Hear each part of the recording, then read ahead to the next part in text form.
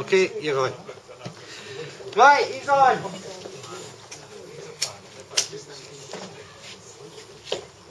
Okay, because of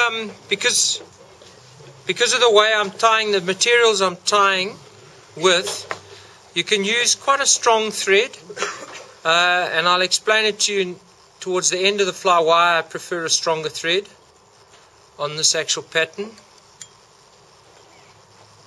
So very simple. What you all know is you're tying in a bit of rabbit fur. So basically it looks as if I'm going to tie a straightforward zonka to start with. So it's not cross cut, it's just normal. Michael, put any materials in front of the fly. Like that. But now I've got a black jersey on. That's fine. Let me take it off, then you can see. That better? Okay. Alright, so with respect to the zonka strip story, always cut the oh, you can't really see it, eh? Just next to the hook. There. Yeah. There you go. Make sure when you work with the zonka, cut it to a point from underneath so that you get a nice taper on your zonka. Otherwise you'll end up with a square end, and when the fly goes through the water, it won't swim properly. It won't swim true. Alright, so basically you want it about the length of the shank. When you work with hair too and you're coming across the hair, a lot of younger tyers don't know how to get rid of this hair that they keep trapping. You just wet your fingers, okay, and you actually wet your zonka hair. Actually wet it a little bit, okay, and that way it separates very, very nicely, and you can actually tie it onto your hook very easily. Just a little handy tip.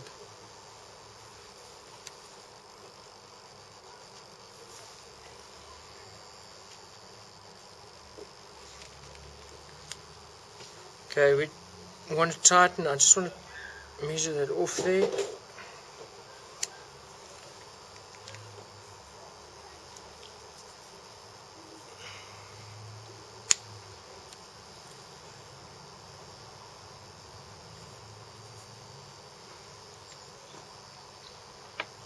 Okay, another thing you need to do when you're tying zonka, or any tail for that matter, is, I'm sure you all know, you must come underneath the tail with your cotton above the hook at least 3 or 4 times. Pull it upwards like that as you're coming, because as you'll see now, it sticks, it keeps the tail up on the shank of the hook.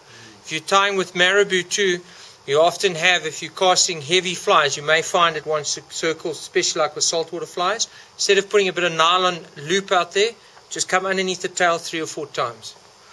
Okay, just pull that back. So basically all I've done here now is I've tied a zonka concept.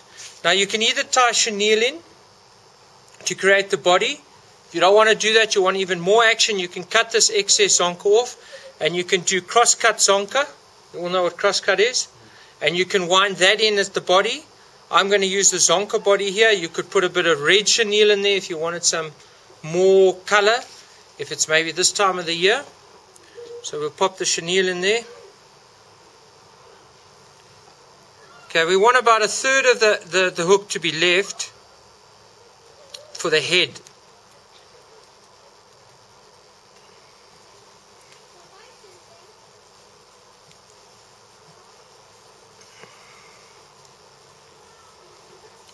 If you enjoy fishing a fly very fast, some anglers like to fish exceptionally fast, then you could put a little bit of lead along the shank if you wanted to. I prefer to fish my streamers, I'll rather fiddle with my lines, so I'll fish a DI7 if I want to fish fast, and I'll fish a DI3 if I want to fish slower. So my fly line will determine where my fly sits, and therefore I just change my speed on that. Most of you will fish an intermediate line. I personally don't enjoy an intermediate line at all. Okay, so we just tie the zonk in now.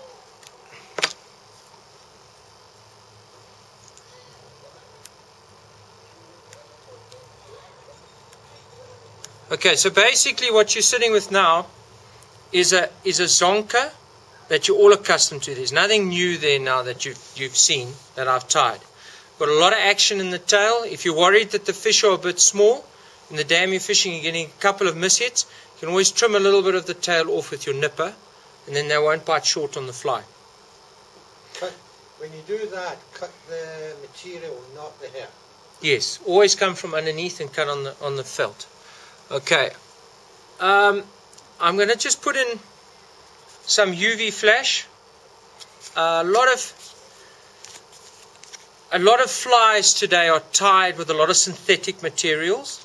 I think they do have a place in the world of flies, but many times I've found too much flash in a fly kills a fly. We've seen it definitely in the tiger waters. If you go with these beautiful flies, lots of flash and stuff in it, you end up actually pulling the flash out while you're fishing. So I tend to tie with less flash. If you want to put a bit more into this pattern, you can. I'm tying it down the length of the shank, not just in the tail. And I prefer the UV because it has a little bit more action in the water. I'll tie it down the entire length of the body on the side, creating a lateral line if one wants to call that.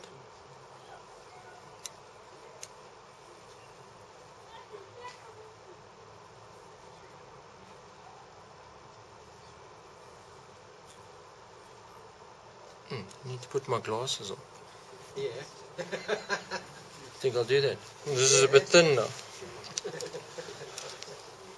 Okay, oh hell, I can see the fly.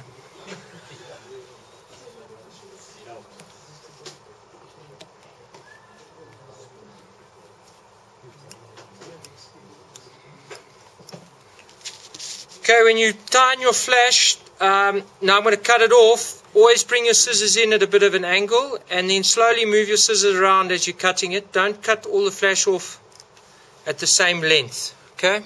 Because that really does make a fly look quite silly in the water.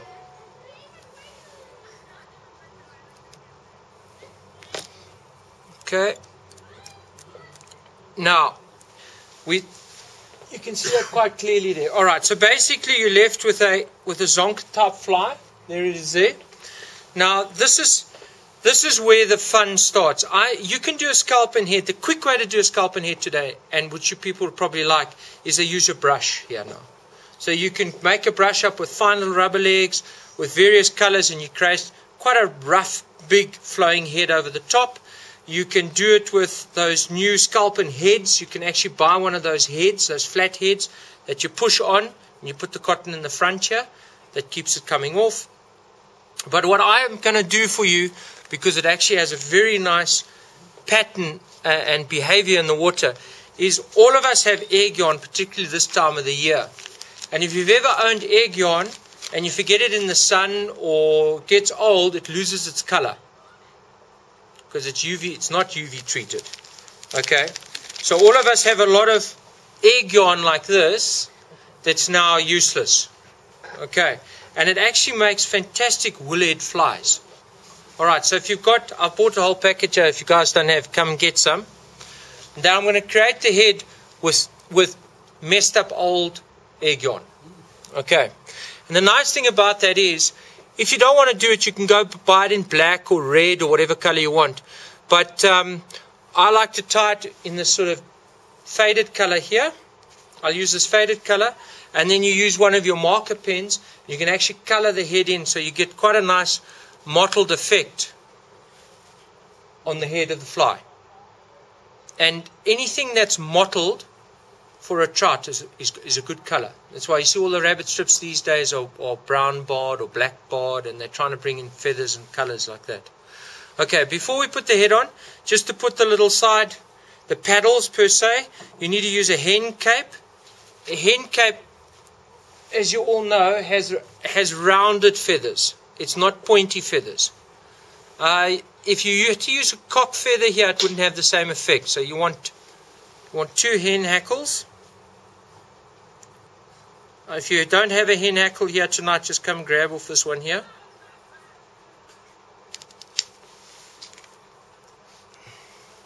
You just strip the hackle, the down part of the feather off. Like that. Okay, as you well know, a feather has a convex, and concave shape. I want it to stand outwards. You can see that, huh? So I want it as a paddle. Tie that on there. So it actually forces water.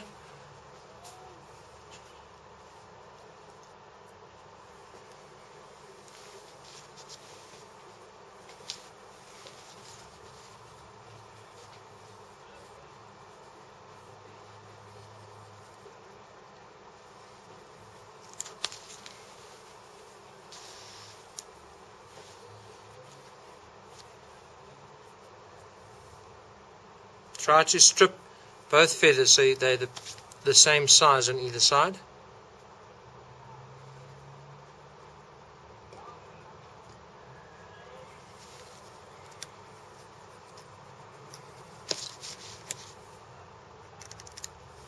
Right, now what you do is you take your egg yarn, which is very, very nice.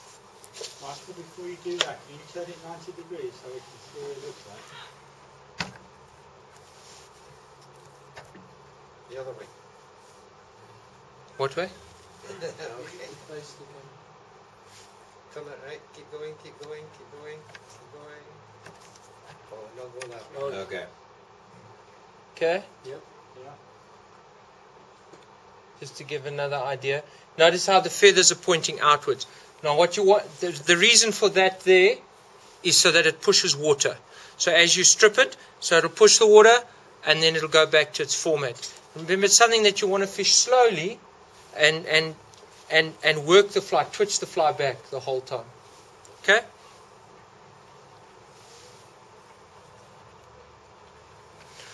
Okay. Take the egg yarn. Egg yarn is one of those materials, unfortunately, you need to have good scissors. If you haven't got scissors, it's a nightmare to tie with. Okay. Try to unwind the egg yarn. Some of it has a little bit of a twist in it, like over here. Just try and get it nice and straight. And cut pieces off, I don't know, just short of 1 inch. You'll need 4 of those little pieces.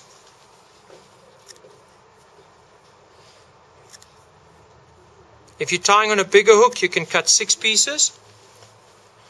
Okay, take the egg yarn and just open it up like that, just so it becomes square, like that.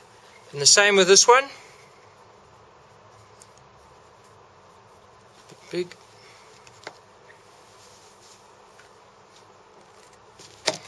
Put one on either side.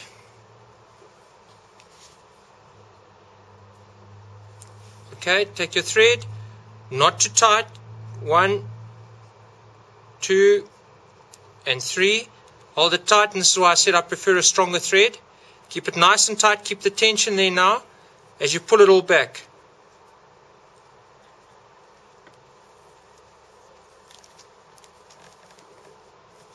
You could use a hair pusher if you wanted to there.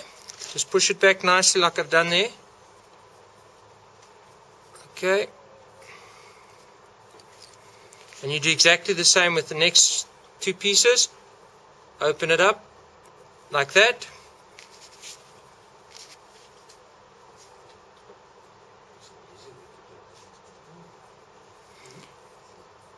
One on that side, one on this side. The trick is not to tie tight your first 1 or 2 wraps. Is to get around it, and then pull it down. Not that tight.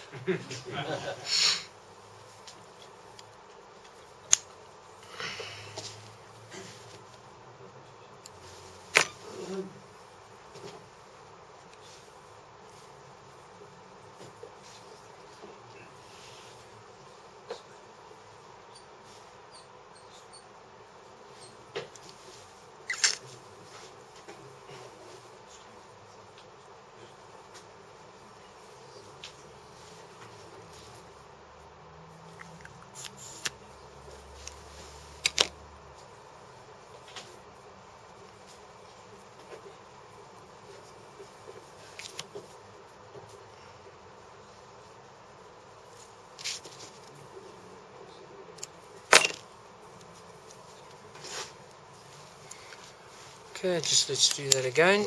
Show you how to break your thread. It's part of the lesson.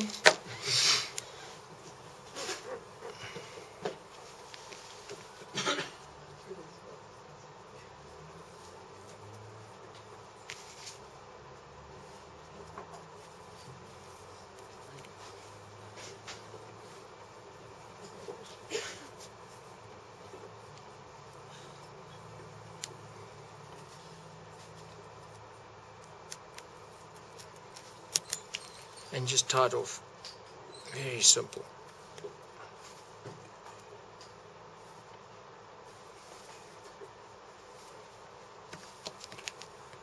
Okay, in this, where it is now, you can see it's rather scruffy, but it's still sticking together. Like, hang on. There where the pink is. So you just take your scissors or a bobkin and just push it through. I want you to loosen up those so it's not bunching. So you actually get it nice and fluffy and loose before you start trimming it.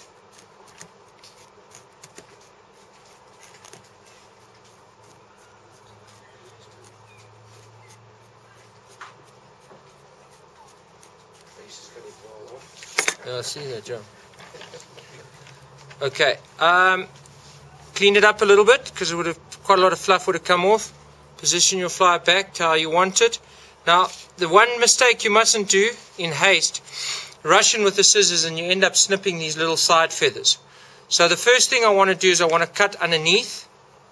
I want it straight underneath so that my gape of my hook is not impeded, because I want to be able to hook up nicely. So we clean that up nice and straight.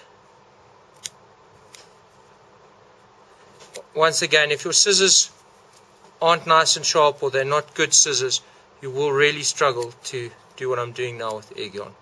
It's a tough material to work with. Okay, turn it back. Now I push it out, pull it out sideways because I want to create that sort of flat-headed look.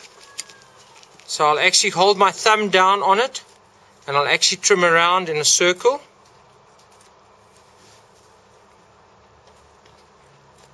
Like that.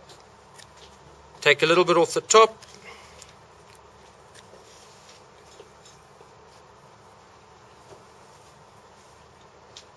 Don't cut the feather off. Yeah, very careful around the feathers.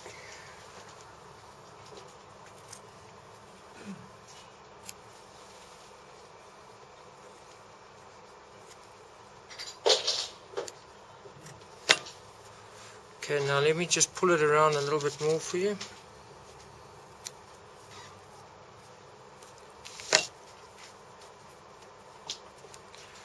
Okay, so now, can you see the flatness of the head coming in there? You can see that's a bit more scruffy here.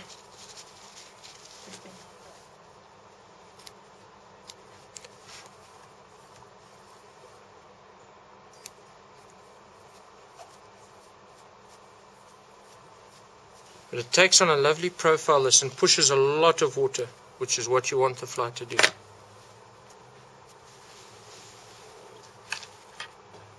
You can see the shape there. That's the flat head, very much like a barbel head. What are you trying to do here?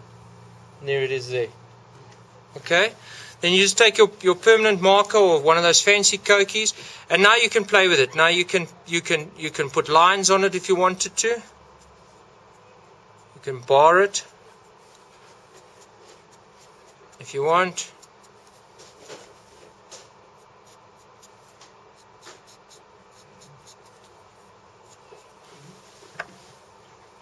Like that. You don't see it very clearly on this lens.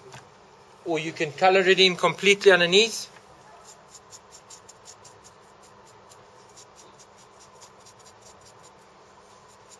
But it pushes a lot of water, this fly, and it works nicely. It catches big fish too.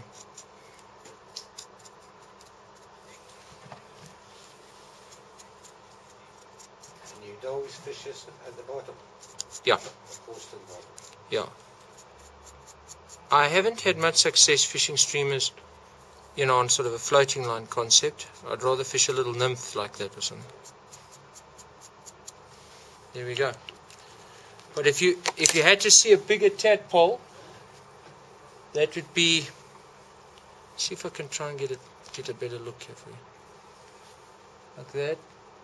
There, get a better look now. That's how it looks in the water. Very effective fly when you're fishing. Any questions? If you actually wet it,